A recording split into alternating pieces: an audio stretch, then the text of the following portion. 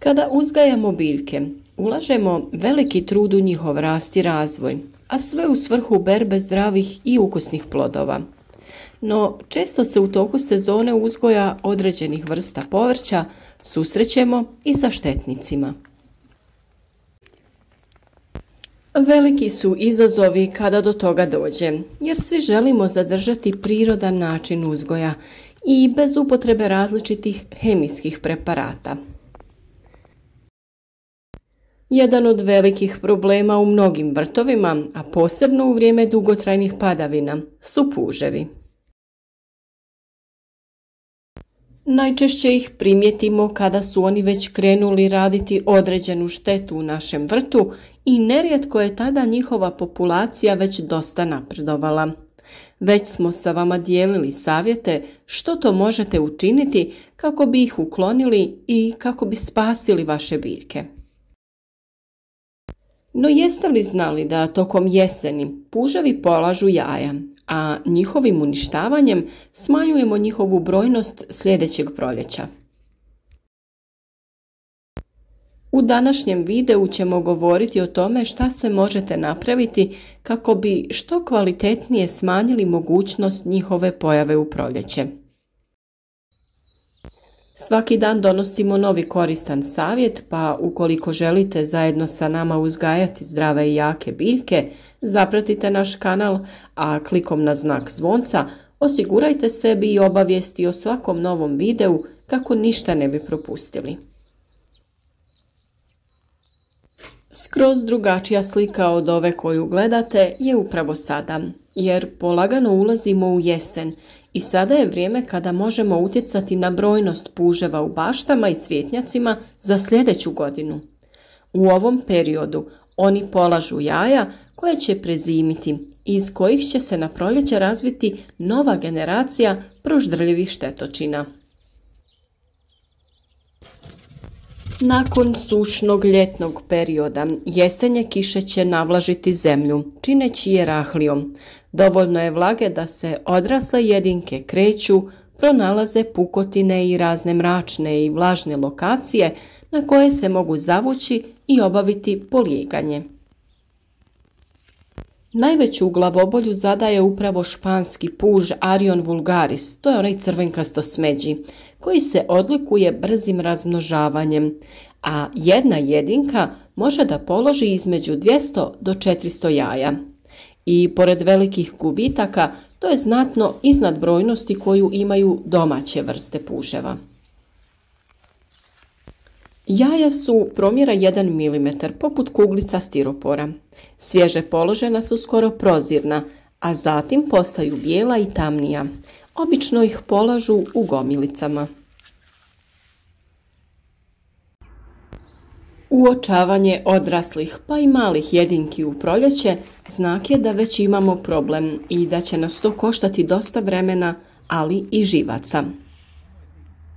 To svakako nije nešto što očekujemo u povrtlarstvu, koje treba da bude opuštajuće i da sa zadovoljstvom obavljamo svoje poslove. Upravo zato, kako bi njihovu populaciju na proljeće što više smanjili, bitno je da provedemo preventivne mjere koje će spriječiti polijeganje i broj prezimljelih jaja.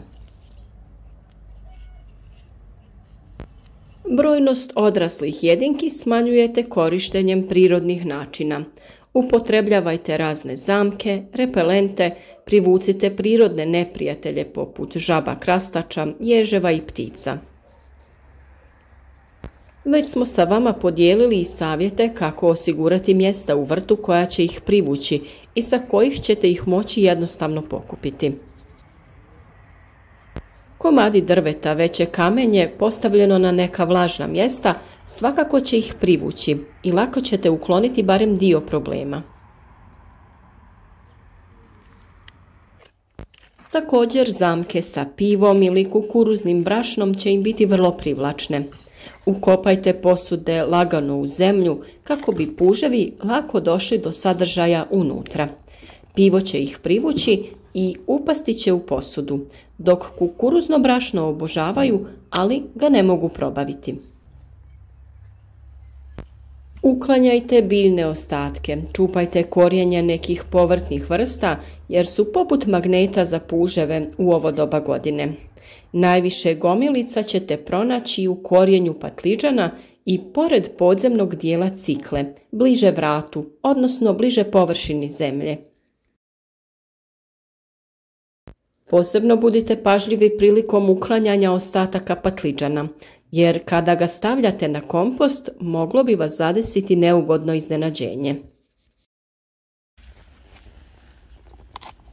Upravo se u korijenju krije veliki broj položenih jaja na koja ne bi ni obratili pažnju u brzini da sve obavite na vrijeme. Može vas zadesiti invazija puževa koja može napraviti velike štete na proljeće.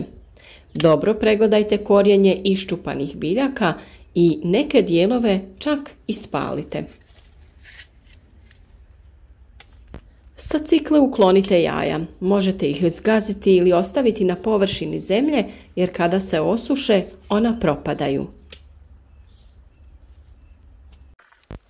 Kalcifikacija kiselih zemljišta smanjuje broj preživjelih jaja, jer kreć negativno djeluje na njih. Lagano po zemlji pospite kreć i grabljama ili nekim drugim alatom izmješajte. Samim tim ćete popraviti sastav zemljišta, utjecati na pH vrijednost, ali i na razvoj jajašaca puža. U slučaju da imate ovakve gredice ograđene gredama, daskama ili ciglom, pregledajte unutrašnjost, zonu između daske i zemlje. Nekim tanjim štapom prođite kroz taj prostor, izbacujući sadržaj na površinu. Pregledajte prisustvo odraslih jedinki ili jaja. Kompostnu hrpu možete preliti jakim rastvorom pelina ili drugih biljaka koje ih svojim mirisom odbijaju, kao što su kopriva i bijeli luk. Vrijeme kada na kompost odlažemo veće količine ostataka je upravo jesen, pa se preporučuje da se obavlja redovno prevrtanje sadržaja u kompostu kako bi se uvidjele moguće nakupine jaja. Opće je poznato da pepeo dobro djeluje na stvaranje komposta, a da negativno djeluje na puževe. Pomiješajte ga sa kompostom u manjim količinama. Još uvijek nije gotova sezona lubenice. Iskoristite kore od lubenice da privučete što veći broj puževa, a zatim ih pokupite i uklonite. Mnogi na kraju sezone uzgoja zapuste prostor na kojem su uzgajali biljke. To nikako nije dobro. Pokosite travu okolo bašte i održavajte i dalje vrt bez korova. Suzbijanje je dugotrajan posao i nema garancije da ćete ih sve uništiti, ali će na proljeće njihova brojnost biti smanjena, što daje prednost mladim biljkama da porastu i izbjegnu invaziju ove štetočine. Teme naših videa su uvijek vezane za trenutne poslove i probleme sa kojima se suočavamo u vrtu, pa se nadamo da će i ovaj video doći u pravo vrijeme. Iskoristite naše savjete da na vrijeme uočite jajašca puževa. Odaberite metodu koja vama najviše odgovara, jer upravo sada je pravo vrijeme da spriječite proljetnu invaziju ovih malih pružderljivaca. Ukoliko vam je ovaj video bio koristan, ostavite like i podijelite sa prijateljima kako bi i drugi imali koristi od naših savjeta. I naravno ne zaboravite, svaki dan novi koristan video koji će vam pomoći da budete bolji u uzgoju i održavanju povrtnjaka i voćnjaka. Naš rad možete jednostavno podržati tako što ćete zapratiti naš kanal klikom na subscribe i javite nam se u komentarima. Pišite otkud nas pratite, a uvijek smo tu i za sva vaša pitanja koja možda imate.